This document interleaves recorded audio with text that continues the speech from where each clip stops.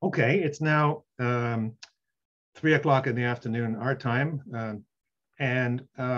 This is a Ottawa Forum on Israel-Palestine presentation on a very live question, and that is whether or not it's fair to call the state of Israel parliamentary, an apartheid state, or whether in fact it's a liberal parliamentary democracy, as some people say, or whether it's something else altogether.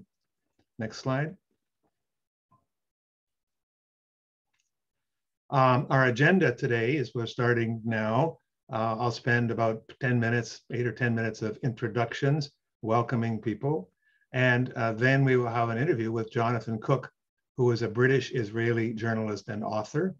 After that, there'll be a question and answer period. You'll be invited to put your questions in the question and answer box, or you can raise your hand and we will take a couple of questions live by hand if we have the time and are able to do so, as long as those questions or points are done in a fairly economical short time, so we're not taking up too much time and it can allow different people to raise their issues. I will be particularly interested in people who disagree. We don't particularly need more help from people who agree. We need people who are either not sure or in disagreement. So I encourage those people to speak up or to write in the question and answer box.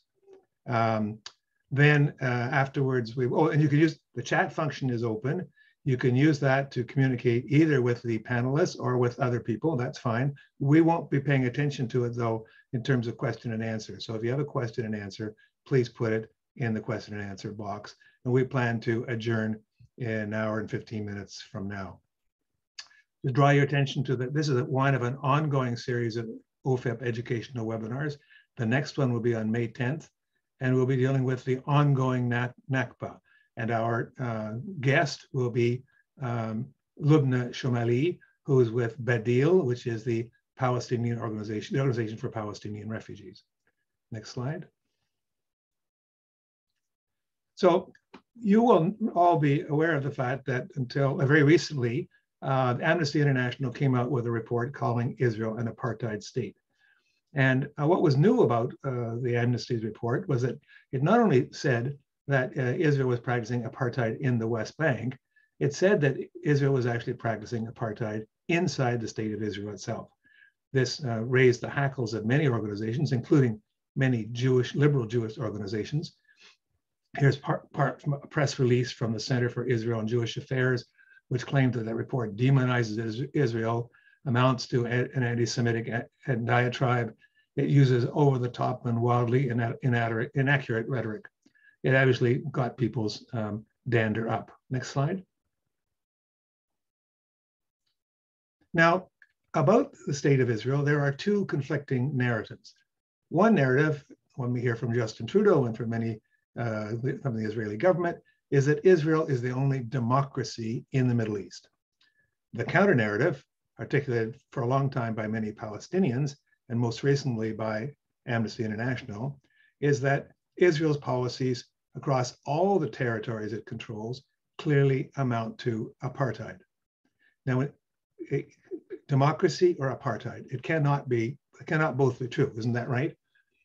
Well, actually, I would like to make the point today that it is possible for both things to be true at the same time. And while that seems contradictory, I draw your attention to, for example, ancient Greece, which is supposed to be the font of our Western democracy. But we all know that in ancient Greece, 40% of its population were slaves. None of the women had the right to vote. So while the Greek men may have thought that Greece was a wonderful democracy, probably 50 or 60 or 70% of its population didn't think so. Coming closer in time and territory, you could say the same thing of the United States. When it was founded, Europeans went to the United States to examine the marvel of American democracy, and compared to European kingdoms, they elected a president. The president could be defeated. There was universal suffrage for the people who were citizens of the state of the United States. But of course, at the same time, there were millions and millions of slaves who were not considered citizens. And at the same time, the democracy of the United States was killing and driving Aboriginal people out. So the United States was a democracy in one sense, but the opposite of a democracy in another sense. And so I say, when we're talking about Israel, we need to respect and understand the aspects of it which are democratic, and understand the aspects of it which are less so. Next slide. Now, just a quick reminder, many of the people on the call today will be already well aware of this, but perhaps not everybody is. We're talking about, in Israel, a population of approximately 9.2 million people. Now, when I say Israel, I'm talking about the purple area on the map. Those are the borders of Israel, or Palestinians would call it the occupation of 48, as opposed to the occupation of 67, which would be the yellow marks, West Bank and Gaza. Of the people living inside Israel, about 1.5 million or so are Palestinians. But Palestinians also live in the West Bank, they live in Jerusalem, they live in Gaza, and they live in refugee states, refugee camps in Jordan, Syria, Lebanon, and so on. Now, there is a hierarchy. The Palestinians who live in Israel are undeniably the ones with the most rights. They have more rights than the Palestinians living in Jerusalem. They have more rights than the Palestinians living in the West Bank. And certainly they have more rights than the Palestinians cooped up in an outdoor prison that's Gaza, and more rights than those who are trapped in refugee camps. Today, we're only going to talk about the situation of those Palestinians who live inside the state of Israel, or we're going to talk about the state of Israel and how it treats those Palestinians. Next slide. Now, I'm going to say a number of things here that could easily come from Israeli propaganda, but which I think are largely true, and which I think we have to understand and accept if we're going to have a well-rounded understanding of the issue. Israel today is a booming, high-tech, modern European-type economy. Its GDP per person is approximately 32,000, makes it like Spain or Italy, a little bit less than Canada. Next slide. Israel, as we all know, is a popular tourist destination. There are about, according to the recent statistics prior to COVID, about 50,000 Canadians go to Israel every year. A large percentage are Jews. There's another chunk of people who are Christian pilgrims. And then there's a few backpacking kind of tourists as well, going to its famed beaches and so on. Next slide. Israel has many characteristics of other liberal democratic countries, and it's important to recognize it. For example, it has regular elections. It has universal suffrage. Everybody can vote. Palestinians, Palestinian citizens of Israel, as well as Jewish citizens of Israel can vote. There is free public education for everybody. There is an independent press, although with Jonathan, we may talk a little bit about the parameters of that independence. It has an independent judiciary, a Supreme Court. The Israeli military is under civil authority, and it has freedom of speech. And you can see there the seat distribution in the Knesset, which today even includes an Arab Palestinian party, the RAM party. Next slide. Israel's population is diverse. About 40% of its population are Ashkenazi Jews. Another 40 or so are Mizrahi. Ashkenazi Jews come from Europe. Mizrahi or Sephardic Jews come from the Middle East, or the Middle East, we'll say that. About 20% of its population are Palestinian citizens of Israel, and there's approximately 2% are Druze. Next slide.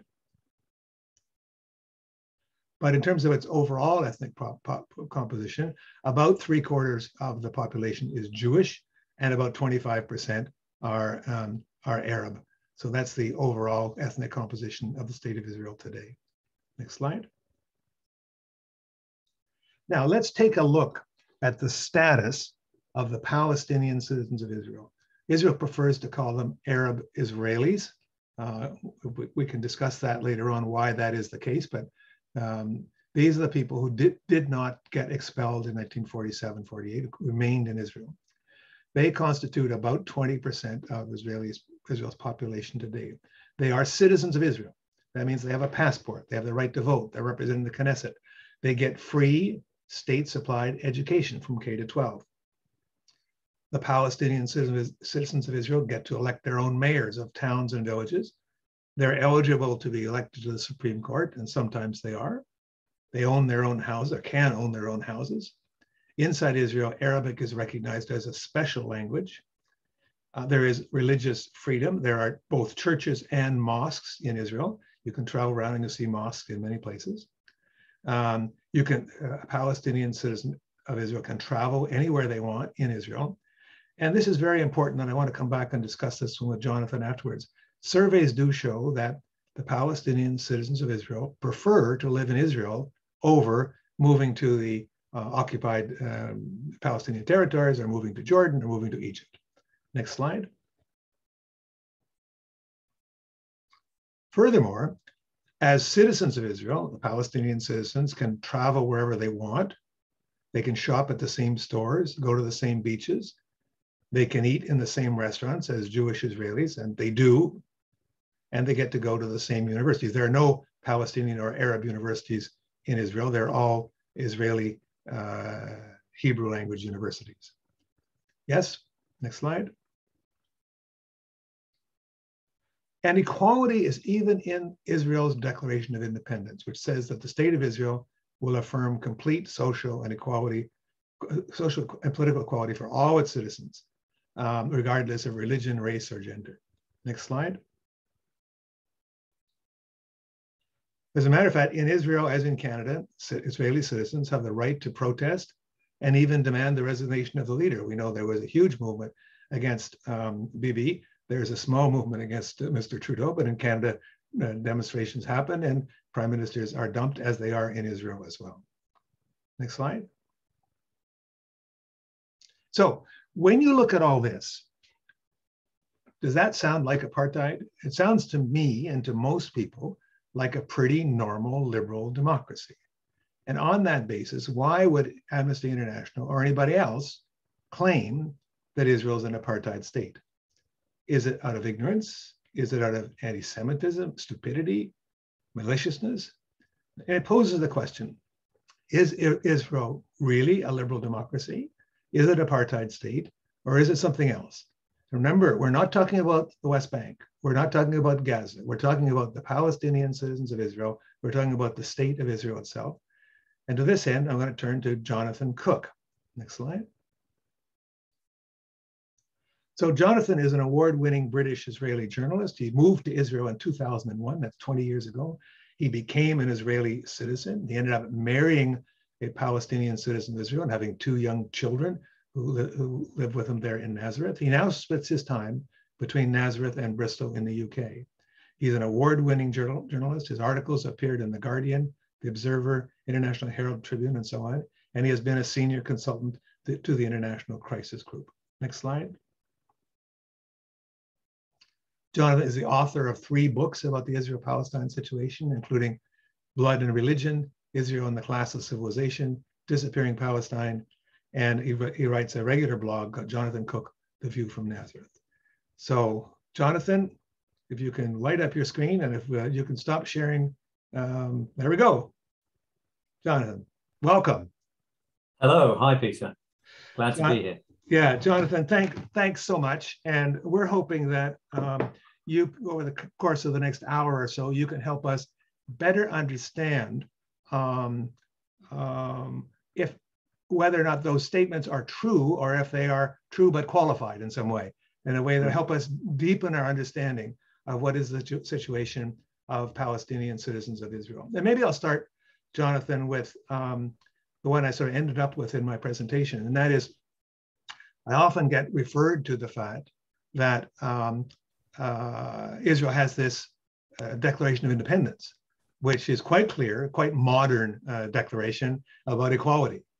And I sometimes think, how can you possibly be using words like apartheid? And by the way, I'm not trying to convince people here that Israel is an apartheid, so you can come to your own conclusion. I'm talking about whether or not how closely it resembles the liberal democratic model that is held out. So what about this Declaration of Independence? Isn't that proof in itself that Israel is a liberal democratic society? Well, I suppose it might be if it had actually been implemented. I think, in a sense, the Declaration of Independence gives us a clue as to the problems for Israel, because for the last, well, ever since Israel was created, since that Declaration of Independence was produced, Israel has been trying to draft a constitution. and it's failed. More than 7 decades, it's been unable to draft a constitution. In fact, back when I first arrived in Israel, they'd set up yet again what they called a constitutional committee to try and draft a constitution, and it ran into the ground, as all the other efforts to do so has happened in each occasion when they've tried to do this. And there was a simple reason why they couldn't draw up a constitution, which is they got stuck yet again on the idea of equality. There is no way they can enshrine equality in an Israeli constitution. They can have it in their Declaration of Independence.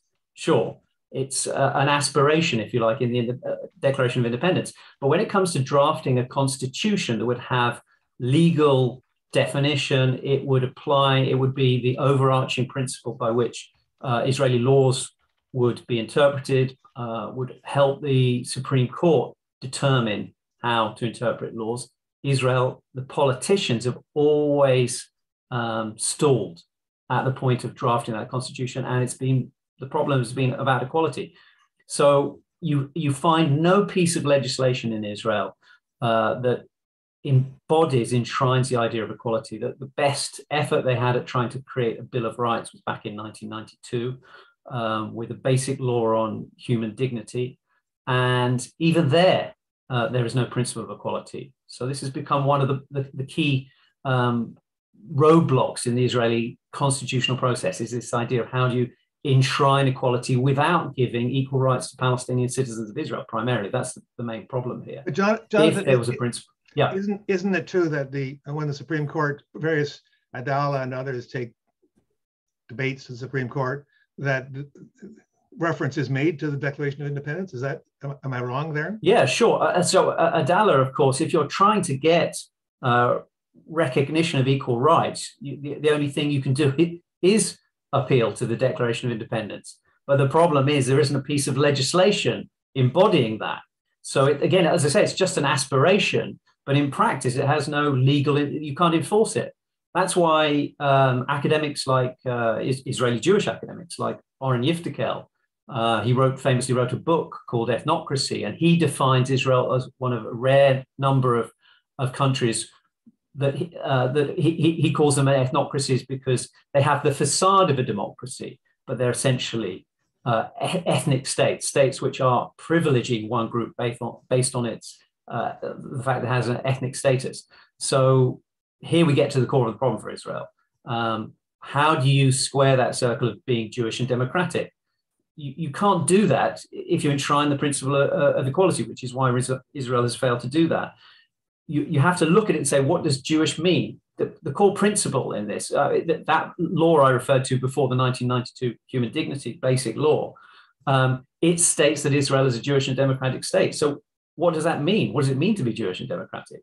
What do you mean by Jewish in those circumstances? You could mean it in the sense of being members of the Jewish religion. Well, given that a significant part of your population are not Jewish, don't identify as religiously Jewish, and a fair section of your Jewish population also don't consider themselves to be religiously Jewish, you have a problem there. You can't be democratic. You can't have equality at that level. And you can't do it if you mean it in an ethnic way, because again, you have a Palestinian minority which don't qualify. So Israel has tended to blur this and talk about Jewish meaning a nationality, which we can get to later. But this is a very fudged idea. Famously, one Supreme Court judge said Israel is Jewish in the same way that France is French. Well, you can instantly see there's a problem there. You can't define Jewish in the same way that France defines French. So you get into these legal hurdles, and Israel's never got over them. Why not? Well, because you don't convert to being French. You can naturalize as French. You live in France and you go through a naturalization process, but you can't do that to become Jewish. It doesn't work that way. Right. Okay. Jonathan, just to summarize on that point is that this aspirational declaration exists, but it doesn't have any teeth. It's not something that actually people can lean on. Is that let's just take another brief example. Yeah, in 2018, Yusuf Jabarin, who's a Knesset member for one of the Palestinian parties inside Israel, he tried to introduce an alternative basic law. Israel has these basic laws, which are sort of supposed to be like a constitution, and they were all supposed to be brought together into a constitution, but they never have been because of this problem of equality. And he introduced an alternative basic law, Israel as a democratic, egalitarian, and multicultural state. And he couldn't find a single Jewish Knesset member to support him. There are 120 Knesset members, roughly 100 of them are Jewish. Not one, not even the left ones, would support him on that, because it gets to the core of what is Israel. It's a Jewish state. It's not there to be a state giving equality to all the citizens. It's there to embody all those Jewish values and represent, enshrine privilege for the Jewish citizens of the state. I mean, this is a huge topic, and we'd need to attack it from various different angles to understand it. But just because we're talking about the Declaration of Independence, I just want to make it clear that this, despite being an aspiration, in practice, it has no weight, no legal weight. I want to talk a bit, since we're talking about the Yosef Jabreen, who's been to Canada and being in the Knesset. There's a question from Rick Kohler about that issue. Clearly, Arabs are elected to the Knesset. And Rick, do you want to, can you unmute yourself and ask your question? There we go. Thanks very much, Jonathan, for this presentation. The question I have relates to universal suffrage. If Arabs have universal suffrage, can be elected to the Knesset, sometimes are even judges and diplomats, how can one imply that they are contained in an apartheid state? Well, let's look at it a different way. Let's try and think about it in a slightly different way. Let's think about the first 20 years when Israel has just been created and it's deciding whether it's going to give the vote to these new Palestinian citizens it's inherited very uncomfortably. It doesn't really want them there. It's expelled most Palestinians, but there's this rump Palestinian population hasn't managed to get rid of them. And it decides right from the beginning, the first Knesset election is 1949. It gives those Palestinian citizens, a small number of them, it gives them the vote. They have a vote. But at the same time, for the next 20 years, they're living under a military government. They can't leave their communities without a permit from a military governor. They have very, very limited rights. In fact, one of the few rights they have is the right to vote.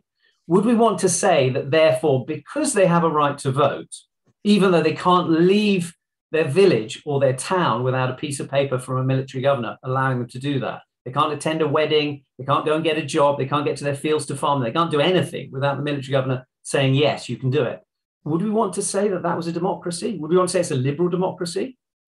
I mean, if we take the principle that you're implying, well, because they had the vote, therefore it's a democracy, well, then it was, even though they're living under a military government, martial law. So clearly you need more than simply having the vote for a state to be a democracy, particularly a liberal democracy. The argument I'm making here is Israel lacks those things, those extra things. It is a necessary condition to be a democracy, but it's far from being a sufficient one. And in this example, Asad Ranem, a Palestinian academic in Israel, he calls the vote window dressing.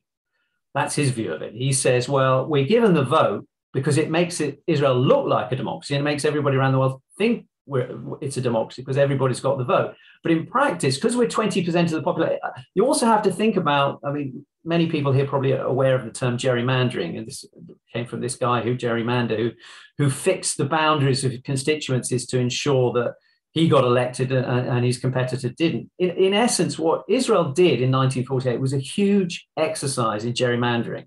So it expelled the vast majority of Palestinians and then had a tiny rump Palestinian population left and then said, well, we'll give them the vote. Yeah, but you've gerrymandered the whole district to make sure that the Jewish population will always be able to outvote the Palestinian population. And so there's been a demographic war against Palestinian citizens of Israel ever since. They've had the vote, but Israeli Jews are voting tribally for Jewish privileges. As I've explained already, there's no principle of equality. So the whole thing is set up to deny equality, to ensure and maintain Jewish privilege within all systems of life. And so the fact that Palestinians get to vote on that once every 4 or 5 years, or more often recently with the problems that they have forming a government, doesn't mean that Israel is a democracy or liberal democracy. It just means Palestinians get a right to vote and then get ignored, that what their vote contributes nothing. And that's why there's a huge disenchantment. The voting rate has fallen and fallen and fallen.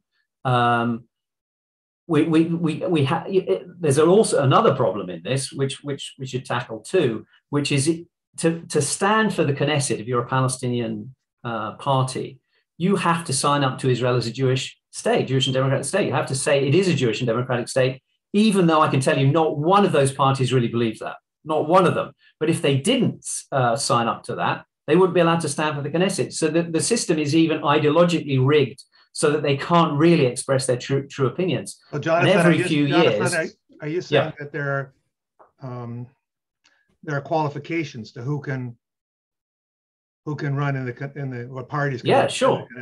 Sure. I mean, Israel has throughout its history banned Palestinian parties of Palestinian citizens it didn't like. Usually ones that were asking for equality. I mean, really asking for equality. You can go right back to the earliest years, the Al-Ard Party, and that was going on. You can see it more recently. We're talking only a few years ago when the Northern Islamic movement was banned officially because it had terrorist connections to Hamas. That was the official story, although we know that's not true. That was Netanyahu's story. But we know from investigations by the Israeli media that when the Shin Bet was asked, should the Northern Islamic movement be banned, the Shin Bet said they could find no connections. So we know that they didn't find those connections, and the Shin Bet has very good information and intelligence on Palestinian society. But Netanyahu and the Israeli right were looking for a pretext to ban the Northern Islamic movement. Why? Because the Northern Islamic movement didn't accept the legitimacy of Israel as a Jewish and democratic state. It said it wasn't a Jewish and democratic state. So any party that speaks like this is in danger of getting banned, and they certainly can't stand for the Knesset. So the parties that are there representing Palestinian minority don't really represent them because they don't really say what they believe, and they don't really say what Palestinians in Israel believe. The vast majority of Palestinians in Israel don't really think Israel is a Jewish and democratic state, but there's nobody who can represent them legitimately saying that. So on that level, there's a real problem here as well. Let's leave the Knesset aside for the moment, if you wouldn't mind, and move on to another area. There have been a couple of questions raised in the Q&A about education. I said, and I believe it's true in my introduction, that every citizen of Israel, Palestinian or Jewish, gets free state education from K to 12. Doesn't that sort of mean a certain amount of equality? That's far away from the kind of apartheid that we were thinking of in South Africa, for example, where the blacks didn't have any schools whatsoever. What do you say about that? Well, I don't want to channel this too much into the question of apartheid. You suggested we look at this more in terms of whether Israel is a liberal democracy. But if we wanted to look at something that I think most of us would accept was similar to apartheid, which would be Jim Crow in the US, you had segregated schools. And famously in 1954, the US Supreme Court ruled that separate was inherently unequal. You couldn't have equality if people were being educated in segregated schools. Well, that's exactly what we have in Israel. There's always been segregated schools in Israel. Israel has tried to justify this on the grounds that it is protecting, or it hasn't actually even said this, it sort of implies that it's protecting the Arabic language by having segregated schools, Arab state education system for the Palestinian minority, and various different streams of Hebrew education for the Jewish population. So you have entirely segregated education in Israel. It's so segregated. Israel rationalizes this and says, well, Palestinians live in their own communities, and we haven't got to the question of residential segregation, which is a whole big other issue, which we need to get to. But they'll say, well, the reason that Palestinians need their own separate schools is because they're living in separate communities, their own Palestinian communities. And therefore, those schools represent them in those communities. And Jews are living in different communities, and their schools represent them in their language. But actually, we know that's a nonsense. I mean, it's a terrible principle anyway, but even if it weren't, we know it's not really true, because there are examples where Palestinians live in communities alongside the Jewish population. Again, we need to talk about this because there's still segregation going on there, in what Israel calls the mixed cities, but not really mixed. They're segregated, Palestinians living in ghetto-like conditions within those mixed cities. But where you have, for instance, Nazareth Elite, right next to where I was living in Nazareth, you had a mixed population. About 30 to 35% of Nazareth Elite's population are Palestinian citizens of Israel, but the mayor is Jewish, and he has always denied the right to build a single school, even though there are thousands of Palestinian children in his community. He's denied the right for a Palestinian school to operate there. He wants an entirely Hebrew education system, and he won't allow the Palestinian children in his city to go to a Hebrew school, even if they want to. He wants segregated education, even though he lives in what's called a mixed city. So this is a very strong principle in the Israeli education system, segregation. And Jonathan, just to be clear, there's no legal inhibition to doing that. He can do that. That's his right to do so. It doesn't contravene any. Well, go ahead. Well, under the education law, actually by law, he has to provide a school for his Palestinian children in his community. He's breaking the law. Nobody's doing anything about it. What I should point out, it's gone to court several times. Israeli Jewish human rights groups have been challenging this. Groups like ACRI have been taking Nazareth Elite to the courts, and the courts have not done anything about it, which is another problem with the judiciary. Well, that's a whole big other story too. But he is breaking the law, but he's not being held to account for it. So in fact, all those children at the moment are having to go to Nazareth, and a burden on the Nazareth school system because Nazareth Elite won't take its responsibilities seriously. I haven't also got to the point, though, about the education system, which is, yes, it's segregated. And as that US Supreme Court ruling said, separate is inherently unequal, which is certainly true. But actually, it's not just unequal in a kind of abstract sense, in a very practical sense. Those Arab schools are in much worse condition than the Jewish schools. They're massively underfunded. They get a fraction of what the Jewish schools get. There are thousands of classrooms, shortage of classrooms in the Palestinian sector of the education system. Palestinians have no control over their curriculum. It's all set by Jewish officials. So that idea that they're somehow preserving their own culture and language is undermined by the fact they have no control over their education system. Jewish officials have control of it. And historically, Israel has used the secret police, the Shin Bet, to determine who can serve as teachers, head teachers in those schools. So they're controlling the supply of teachers. There's a huge surveillance system historically in Palestinian schools to make sure that nothing nationalistic or any historical information will be provided to Palestinians. And you can also see that in the Nakba law, which was passed in 2011. Nakba being the catastrophe for Palestinians, the loss of their homeland in 1948 when it becomes a Jewish state instead. Israel passed this law in 2011, which means that any public institution, universities, schools, libraries, anything like that, that commemorates or acknowledges the Nakba in any way will lose its public funding. So they can't even talk about their history. So there are all sorts of problems with the education system, the segregation and control over it.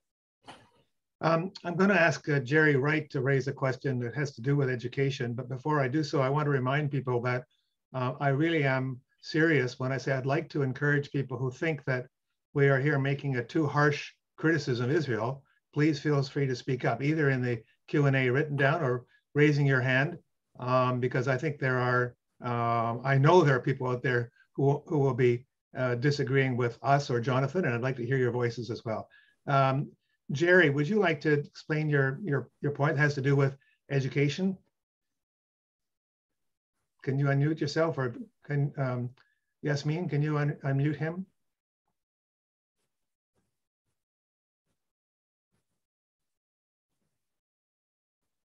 I'll read it if we're not able to make a connection in a second or two. Okay, I'm not sure what's happening here. So the question, I'm reading this question from Jerry Wright. I believe that Palestinians... Peter. Are you there, Jerry? Yeah, I just unmuted. Okay, please give your question. Go ahead.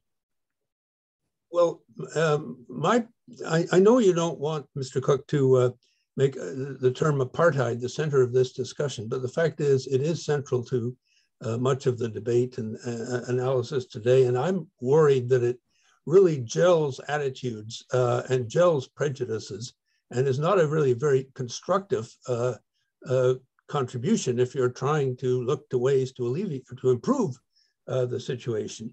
And specifically, I look at, for example, the Palestinian complaint about something like psychometric testing as part of the university admissions process, testing that assesses personality, cognitive ability, and so forth. How will Palestinians play a leading roles in Israeli society if they don't measure up to standardized tests like this? Are we right to call this kind of thing a case of deliberate discrimination against Palestinians on the part of Israeli Jews? Or is it possible that this kind of complaint really arises out of cultural differences or possibly even Palestinian self-pity, which I think is entrenched by the use of terms like apartheid? Okay, well, the psychometric tests are an interesting aspect of admissions from, so we move from segregated education at what I would call secondary level, the school years up to 18, till pupils matriculate. So it's segregated with massive underfunding for Palestinian schools. And then you get to higher education where there isn't segregation. And you could argue that what happens there is that there are further obstacles put in the way of Palestinian students to make it harder for them to get to university. Historically, that's certainly been the case. You go back the first 20, 30, 40 years in Israel, it was almost impossible for Palestinians, unless they were a genius, to get into the Israeli universities. And many of them went abroad. One of the reasons you could argue that Palestinian citizens of Israel have often favored the Communist Party isn't because they're all communists, because it was the only way they could get to university. You could do it through a communist scholarship, and many went to Eastern Europe and Hungary and other places, Russia, why you find so many of them speaking those Eastern European languages today, the older people, because that's the only place they could go get a university education. And in fact, today you still see it with many Palestinian students in Israel aren't actually studying in Israel, they're studying in the West Bank or in Jordan because it's so difficult for them to get to Israeli universities. Now, one of the ways it's been made hard for them is precisely the issue you've just raised, the psychometric tests, where they typically score 100 points less than Jewish students. Now you're suggesting, well, maybe that's just a cultural difference. Well, if it is a cultural difference, that's not a very standardized test then. And that would suggest there's a problem with the test at that level. In some sense, it's been engineered. But actually, we got a very good idea of what the psychometric tests are there to do a few years ago. Well, I say a few years ago, to me, it feels like a few years ago. It's probably more than 10 years ago now. But there was a decision taken to scrap the psychometric test and do it based purely on the results that people got in their matriculations.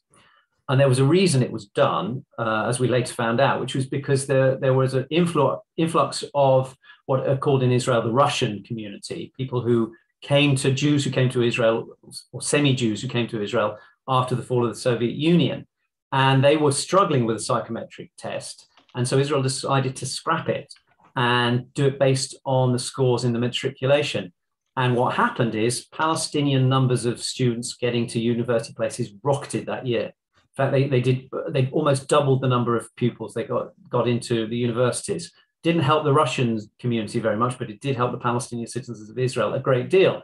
So what did Israel do? It instantly reintroduced the psychometric tests, because that wasn't what the plan was. The plan wasn't to let more Palestinians get into universities. It was there always to stop them getting in. And it was one of those unintended consequences that in trying to help the Russian speakers, it ended up helping the Palestinian students instead. And so Israel reintroduced it. It was a very clear example. Even some the more liberal members of the Israeli media had to admit that this was rigged. The system was rigged, and this was the proof of it. So actually, I think the psychometric tests prove that point rather well. Jerry, do you want to comment on that, or should we leave it? Well, I guess my general point was whether or not the use of terms like apartheid is constructive in this kind of context. And I thought the psychometric test was an example of a situation where there was a standardized test, and Palestinians, surely the remedy, or a remedy, the best remedy for this kind of situation is if the Palestinians are capable of pulling themselves up by their own bootstraps. And isn't this a good example of where they might be discouraged from doing that?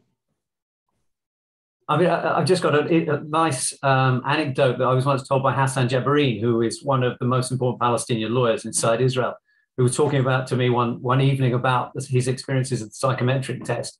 And there was a question on Einstein, which he answered on the assumption it was the famous Einstein scientist. And it turned out it was a reference to the Jewish rock band Einstein, which he didn't know about. And there's a classic example of how cultural differences can go against you, even on what we're talking about as a standardized test. Well, it wasn't very standardized unless you knew about Jewish rock bands. But also, I just to make a more general point about addressing what you're saying, if we want to talk about effectiveness, well, we've had decades of not calling Israel an apartheid state, including in the occupied territories, where obviously it is, but there's been huge reluctance to talk about Israel being an apartheid state inside its borders, its recognized borders. And it's got us nowhere. It's got the Palestinians nowhere anyway. So I think you have to get to the point and say, well, what do we need to do? What labels do we need to use here to move the debate onwards in a positive direction? Because it hasn't been going in a positive direction. It's been going in an extremely negative direction for Palestinians. So how does it help hanging on to formulas, language, which has had no effect whatsoever? I mean, it's not like it's a new thing we're talking about here. We've had decades and decades to name what's going on. And there's been a great deal of reluctance to do that. And the only people who've paid the price for that are Palestinians. So it's very easy just for us to sit back and say, well, maybe we should just give it some more time. But we're not Palestinians. We're not the ones suffering. We're not the victims of this system. So Palestinians want to call it apartheid. And I think we should be listening to what they want. Okay, thank you, Jonathan. Then several people have raised questions about discrimination inside Israeli society, various levels of, I don't know what, social class, acceptability, the Ashkenazi, the Mizrahi, and so on. Is there, every society has discrimination, including Canada.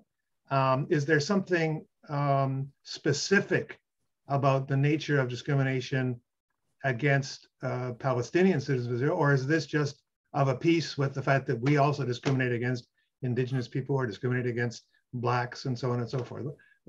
Is it fair just as it point to Israel's discrimination and saying that it's somehow different? Yeah. So, well, I think that the most important point to make here is that when we talk about the discrimination, I mean, I was raised in Britain. I know that the Black community there, the Asian community there, suffer discrimination. And that would be true in America with Black population, Hispanic population, and so on. So those kinds of discrimination are definitely going on. But there's an important difference from what's going on with Israel. And maybe one of the reasons that groups like Amnesty are using the term apartheid, which is that the discrimination in Western liberal democracies is going on informally, spontaneously, unofficially. When an official discriminates against somebody based on the color of their skin, for instance, they're doing it in violation of legal codes, of administrative practices. When it happens in Israel, that is not the case at all. It's being done because those officials are carrying out the law. They're implementing the law. They're supposed to discriminate. That's the point of it. It's embedded in the laws. Many people here probably already know about the group Adalah, the legal group Adalah, and has made this point in relation to the laws in Israel, but there are nearly 70 of them now which explicitly discriminate based on whether you're a Jew or a non-Jew inside Israel, independently of your citizenship. So there are a lot of these kinds of laws.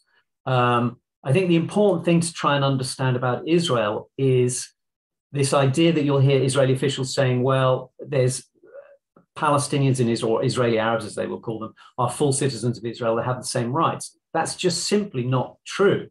It's not even true at a formal level. And you can see it most clearly in a distinction Israel makes between citizenship and nationality. So all the people we're talking about, you gave us the figures, 20% of the population Palestinians inside Israel, the rest are mainly Jews. All of those people are citizens. They all have citizenship, they all have passports and so on. But it doesn't mean they have exactly the same status. Israel also creates this other status called nationality. So before I went to Israel, I didn't really get this at all. I'm an Israeli, a British citizen, I'm a British national. You know, I just thought those were synonymous terms. But in Israel, they have entirely different meanings. So although everybody's an Israeli citizen, they have different national statuses. In fact, there are more than 130 different nationalities recognized inside Israel. But the important one, the one that you would really need to have equality, is a nationality of Israeli. But there is no Israeli nationality. Israel does not recognize its own nationality. Instead, most Israeli citizens are recognized as Jewish or Arab as nationals, rather. Now, there are, as I said, there are 130. There are a lot more. When I'm an Israeli citizen, I got my citizenship, but I have my own distinct nationality, or a small group of us do. I'm an Israeli citizen with British nationality. My wife is an Israeli citizen with Arab nationality, as are my children. So this nationality is actually very, very important. You derive a lot of rights in Israel not from your citizenship, but from your nationality. And in fact, Israel creates different kinds of rights based on whether they're citizenship rights or national rights. Now, some of the things that we might look at and say they look fairly equal tend to be the citizenship rights. I'm not going to argue that you get equal rights just because they're citizenship rights. In practice, that's not true. But if we look at, as we've talked about already, education is an example primarily of a citizenship right. But as we've also seen, it's subverted by this principle that Israel segregates where people go to school based on where they live. So in practice, it's not really equal. You can see this also with health. Healthcare is actually probably the best example you have of Israel of equal rights.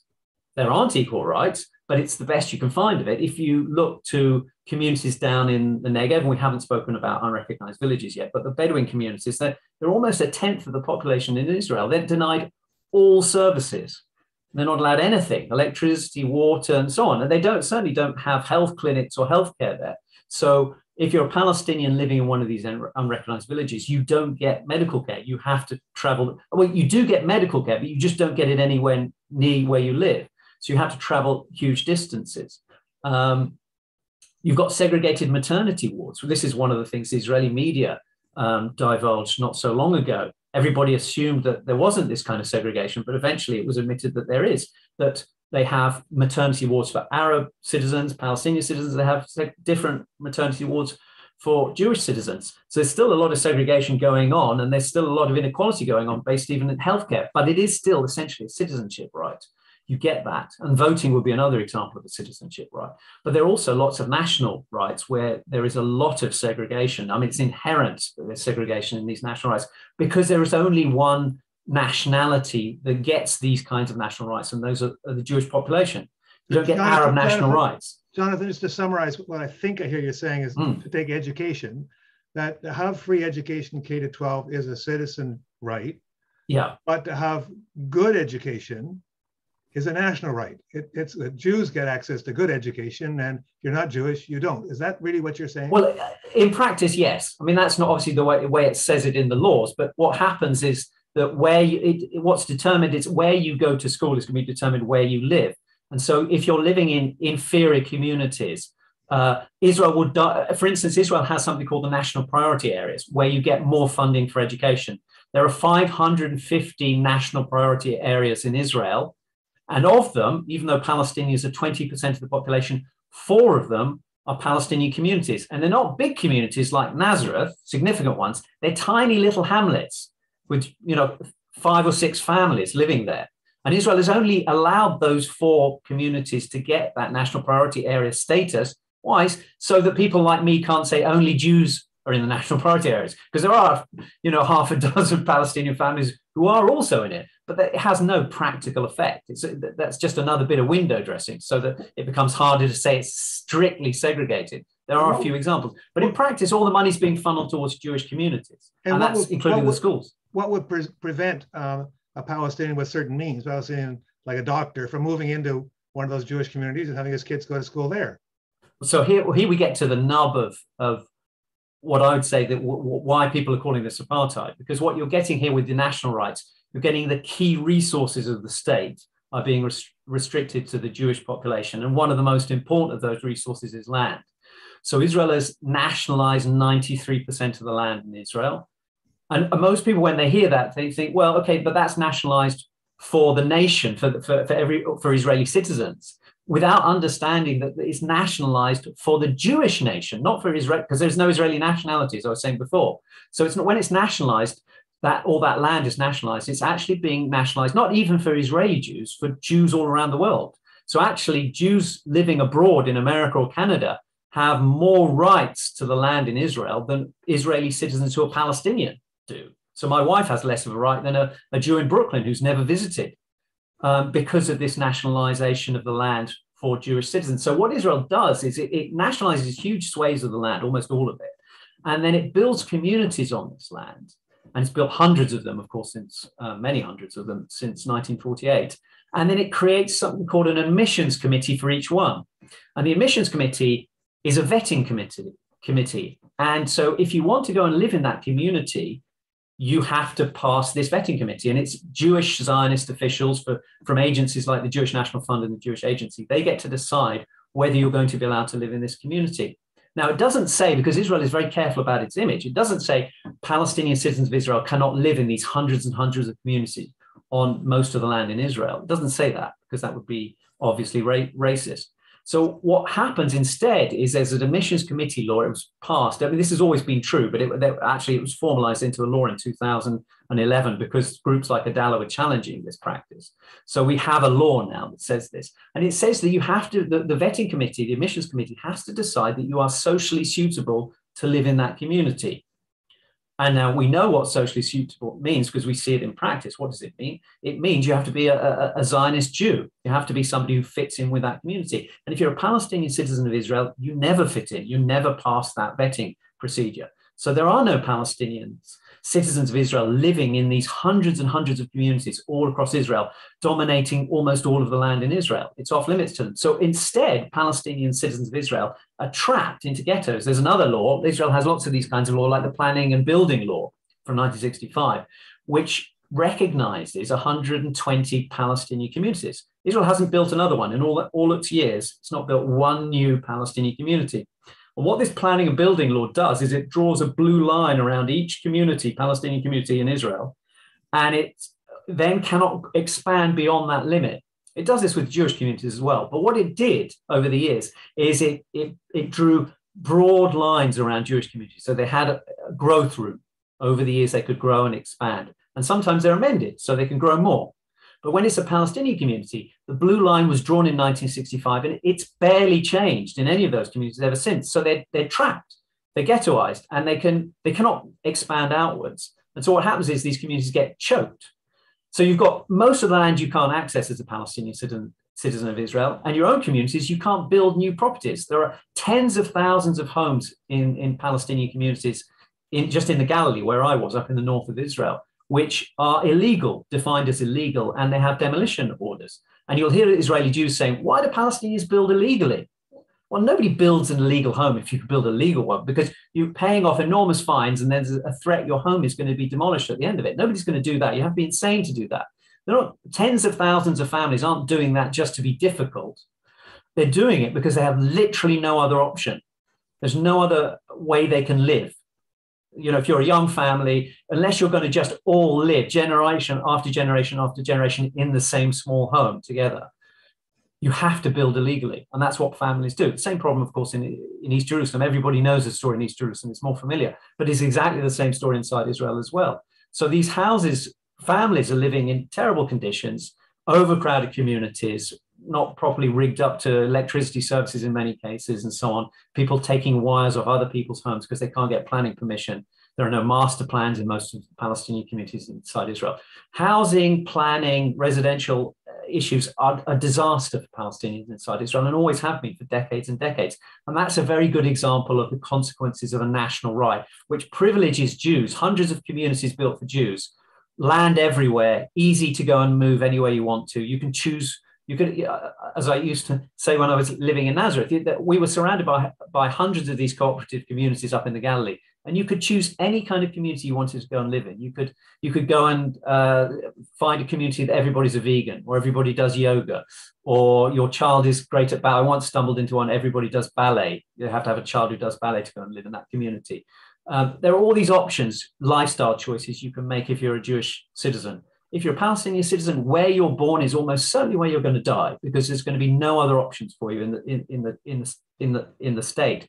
And so Palestinians are choked all the time, and it leads to all sorts of other consequences. This segregated residential living leads to the consequences of segregated education.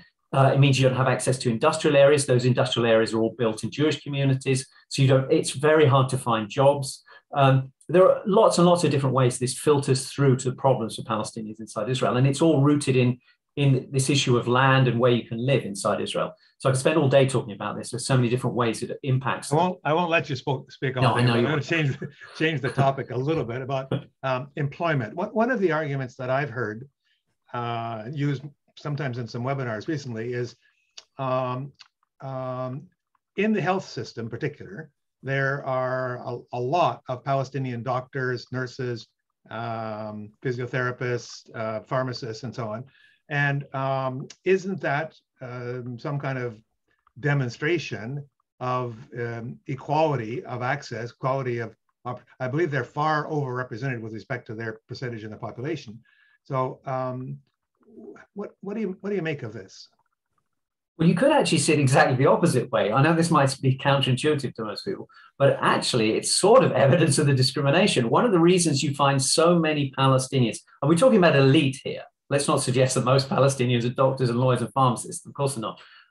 But the elite of Palestinian society, and many of them are based in cities like the one I was living in, Nazareth, where because of its historical connection to the churches, you have a very good private school system. So you can opt out of, it's one of the few places in Israel where you can opt out of the terrible state schools. You can go and get yourself into a nice church school, and there are about a dozen of them in Nazareth, and they are very, very good schools. So if you go through that school system, you're more likely to get to a university inside Israel, which in itself is going to be difficult, but that gives you a better chance of doing it. And you're more likely to get a qualification, a professional qualification. So that small elite in Palestinian society, they end up becoming doctors, pharmacists, lawyers, typically. And so people say, well, isn't that an example that everything's fine there and it's actually really equal society? No, it's actually evidence of the discrimination, because if you're a successful Palestinian citizen, young Palestinian citizen, and you manage to get to university because of all these other privileges you've got, pretty much the only thing you can do is become a doctor, lawyer, or pharmacist. Those are the only parts of the lawyer. Lawyer, yeah, I just said lawyer, doctor, lawyer, yeah. And pharmacist, because the rest of the employment system is pretty much, and now also Israel recently has started to open parts of the high-tech industries up, not a lot of it, but some of it to Palestinians inside Israel. Start to see a bit of that as well. But much of the economy is actually off limits. Anything Israel defines as security related is off limits. Now you might think, well, what's that? That's like being, a career officer in the army or building weapons in the Rafael armaments industry and so on. Yes, of course, those things are off limits to Palestinian citizens of Israel. But actually security, lots of the sections of the economy are considered to be security related. For instance, being a pilot and you see a lot of these court cases coming up where Palestinian citizens try and challenge this, and you'll see it in Haaretz newspaper covering it. Palestinian citizens trying to become pilots, civilian pilots in the El Al or something. No chance, doesn't happen. They're not allowed to do that. You want to be an engineer? No chance. Because think about what is an engineer going to be doing in Israel? Well, they're going to be constructing various things. It might be power lines or water systems or road connections. And where are all of these connecting up to? They're connecting up to the settlements. That's where ultimately, this is Israel and the occupied territories aren't separate. There aren't different systems here from Israel's point of view. There are if you're a Palestinian, but if you're Israel, it's all integrated together. So the roads go from Jewish cities inside Israel to Jewish settlements inside the occupied territories, and the water systems and the electricity pylons and the mobile phones and all the rest of it. So all of these industries are considered security industries. And so the electricity, there's a huge national electricity utility which employs, I think the last time I looked, something like 14,000 people. And of them, about 6 are Palestinian citizens of Israel. Same with the telecommunications company, Bezek, National Telecommunications Company, which employs about 10, 11,000 people. About 4 of them are Palestinian citizens of Israel. There's an interesting story why they exist at all, which is to do with the Oslo process and a promise that Yitzhak Rabin made to the Americans, which was quickly dumped after they got what they wanted. But so you have huge swathes of the economy are simply off limits to successful Palestinians. And so if they're going to succeed, the way that they succeed is by becoming doctors, lawyers, and pharmacists. And partly that's because you have, as I said, healthcare is one of the few areas where the discrimination isn't really rampant and deeply entrenched, although it exists. And so you need Palestinian doctors. If you're a Palestinian in Nazareth and you need to go and see your GP, you need somebody probably who can speak Arabic to you. And so the healthcare system recognizes that fact. It needs doctors who can speak Arabic to deal with those patients. If you're a Palestinian and you need representation in a court, you want a lawyer who you can speak Arabic to. So it actually works for Israel and it oils the wheels of how the system works. But those are actually the very narrow limits in which Palestinians can be reasonably successful. So I would argue it's actually evidence of the discrimination. And maybe just to make a parallel that might strike home with some people, if one were to look at Jews living in Europe 100 years ago, and we know that Europe was extremely anti-Semitic towards Jews in that period, but look at the number of Jews who were doctors, lawyers, and so on. I mean, what Jews did in Europe, racist Europe 100 years ago, was seek some kind of communal protection and family protection by trying to get into professions where they, in some sense, controlled their own destiny, the best they could do in terms of controlling their own destiny, when so much of the rest of European industries and so on were off limits to them. So actually what Palestinians are doing is a sort of echo of what Jews did to try and protect themselves from racism 100 years ago. To me, it's the evidence of the racism, it's a signal of it, it doesn't refute it in any way. Jonathan, given all these difficulties, we're still stuck with this statement that I assume is true, that public opinion surveys show that Palestinian citizens of Israel, for all its shortcomings, would prefer to live in Israel than to live in the West Bank, than to live in Jordan or live in Egypt or whatever. So maybe life isn't that bad after all. How do you interpret that? Well, in a sense, it's a strange way to look at it, because this is, after all, their homeland. People who, my wife, her parents, her grandparents, her great-grandparents, her great-great-grandparents were from Nazareth. Nazareth has a huge significance to my wife and her family, as well as it does, of course, to Christians around the world. But it has that and much more going for it. People feel very deeply connected to the places they live. The idea they can just up stumps and move somewhere else, as though that would mean nothing to them, I think shows a sort of insensitivity to those connections that people feel very strongly. I mean, how would we feel if we were saying to Ukrainians right now, well, things are tough right now, you're under attack from Russia, why don't you just go and live in France or Spain? People are doing that because they have no choice, because there's a war going on. But most of us wouldn't think Ukrainians would just choose to do that. Think, well, yeah, maybe I'll just go and live in Poland. It's just the same as living in Ukraine, or go and live in Britain or anywhere else. That will be a huge wrench for them to leave their homeland. Why would it be any different for Palestinians to leave their homeland? It's exactly the same for them. Plus, in many ways, for Palestinians, actually, there's even more than would be at stake for you or me moving. Most of us in the West are raised in nuclear families. We're a small family, we have parents, and we go off to university if we're lucky. And then the end of that, we think, well, I'll go somewhere different. My parents, I was raised in this community. I'll go to university somewhere else. I want to be a bit independent and find my own life and so on. And I'll set up my home somewhere else. Or I might marry somebody and they come from somewhere else. And it's a lottery where we end up, in your case, Canada, in my case, Britain, and so on. But that's not really the way Palestinian society is. And most traditional societies, most of the world don't live that way. They are connected very much to the lands that they live in. They're rooted in traditions, in culture, in language. I mean, I just know that you could go just a few miles down the road from Nazareth and people are speaking a very different kind of Arabic with very different accents and dialects and words and so on. So people are very connected to where they live, and it gives them a sense of their identity, their culture, their heritage. And that's very important to them in a way maybe we've partly jettisoned in Western liberal democracies. We tend to be a bit more casual about these things, but we shouldn't project that onto other people and think that they feel exactly the same way about it. It's one of the reasons why Palestinians talk a great deal. They use this terminology of sumud, steadfastness, because being rooted in the land, this idea of being rooted where you are, is very important to them. It gives them that whole sense of identity. And I don't think we should trivialize that, just make out like they could just uproot and go anywhere else. And when people talk about that in terms of why don't they go to Egypt, it's to assume that Egypt is the same as Palestine. And we wouldn't say Britain's the same as Germany, or Poland's the same as Spain. But just because they speak a similar language, we can't even say it's the same language, we shouldn't start making the mistake of thinking that these are essentially the same places. They're not, they're very different.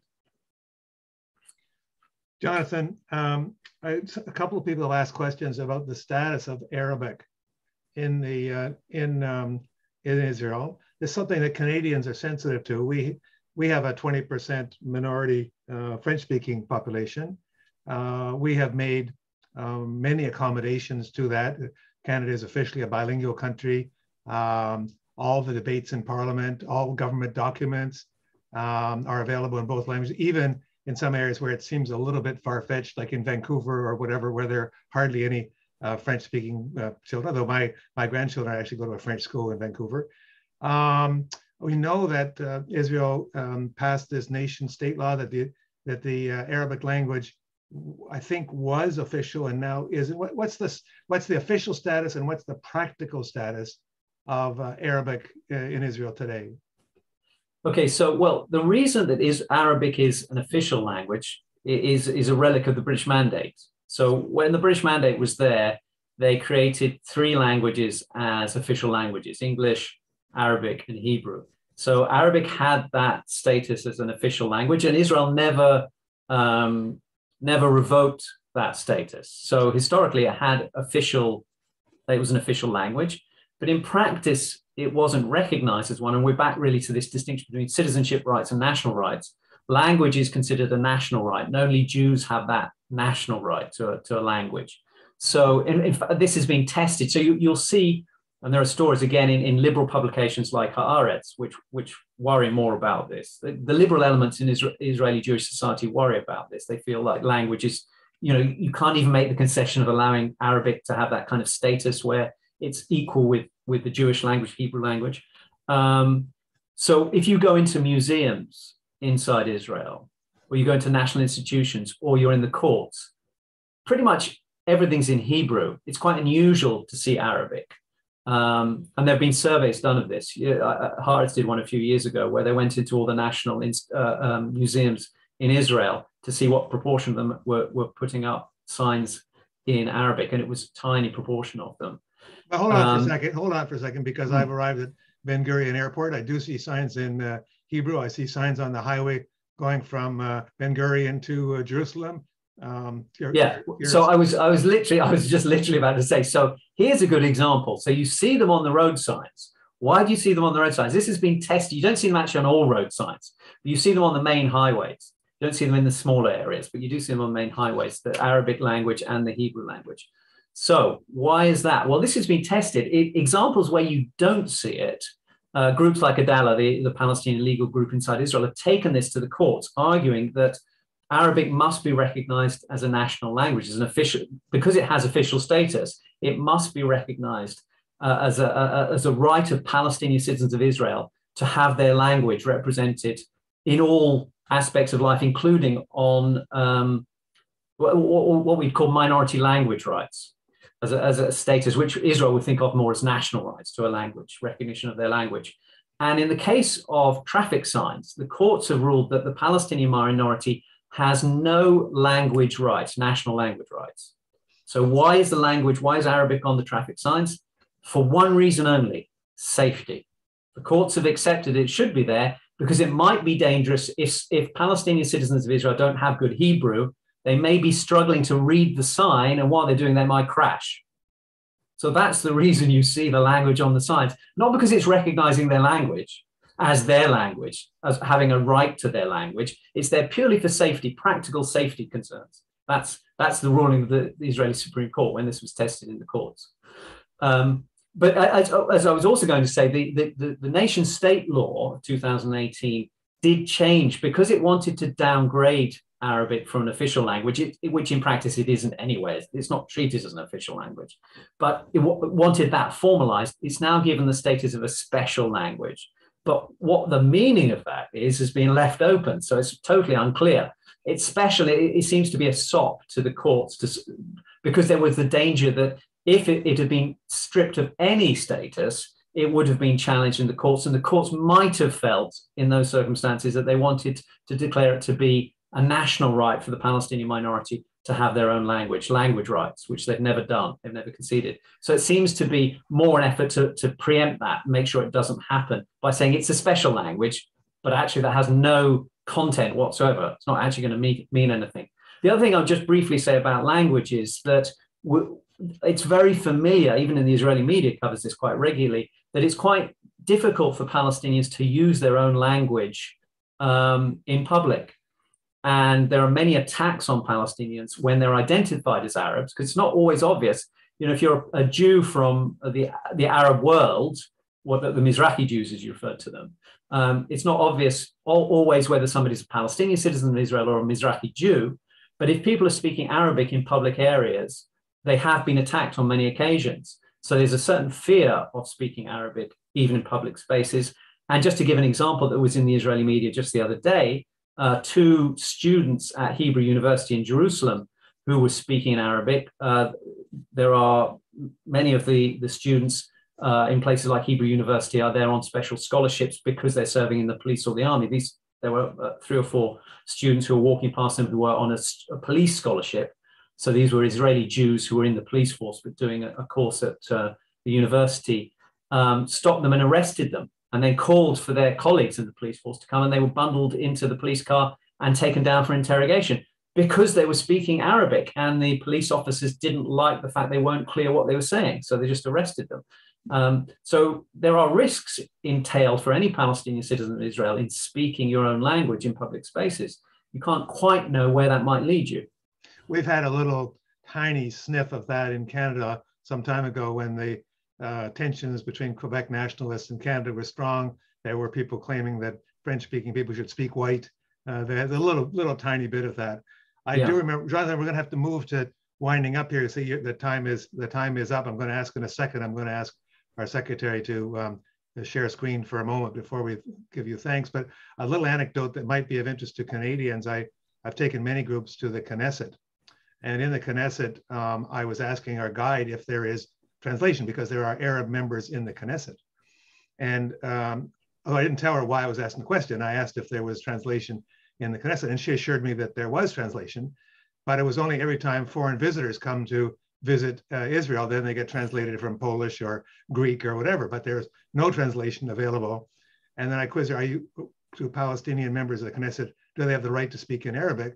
They do have the right to speak in Arabic, but nobody understands them, so it doesn't really do very much. And all government documents, committee documents, and so on, I was told, are in Hebrew only. Jonathan, I'm going to ask you to hold on just for a second. I want to just flip to a couple of things about what's upcoming, and I'm going to come back and thank you appropriately. If you wouldn't mind just bearing with us. Can you share screen there, please? So first of all, I want to remind people that OFIP is voluntary and self-financed. Any donations will be gratefully accepted by sending an e-transfer to this address. I will be sending out a follow-up email with a link to this, the registration of this. And if you're able to give us some help with this, we put these on for free, but they do cost us a certain amount of money, and we appreciate any support we can get. Second slide. I should also mention that that will include a small honorarium to Jonathan, who lives by his education and by his wits, and we're very happy to offer him a contribution for his performance, for his educational performance today. Our next webinar is on the Nakba, and I think you'll find that very interesting. You will be getting the promotional material about that. And finally, we have one more thing. Oh yes, if you want to learn more about us, you can go to www.ottawaforumip.org. That's our website, or listen or subscribe to our blog, a weekly blog at CanadaTalksIsraelPalestine.ca. This information will all be sent to you. Okay, we can come away from that. You can end the share screen. Jonathan, it's 4:15 my time, which makes it, I think, 9:15 your time, which is exactly the time that we wanted to wind up. There were still lots of questions. I'm sorry we couldn't deal with them all, but I think you've all, your knowledge is not only theoretical, but practical by virtue of living in Nazareth, having a Palestinian citizen as a wife. Your kids start to go through school and see the challenges they face. So I think you bring a lot of texture to your presentation. I felt I had to jump in and cut you off several times because you have so much information that my head is swimming. But we dealt with some of the questions, and perhaps we'll have another opportunity going forward to deal with them. Jonathan, on behalf of all of us, thank you so much for your presentation today. Thank you, Peter. It's been a pleasure. And to everybody, have a good day. Thank you so much for joining us. Bye-bye.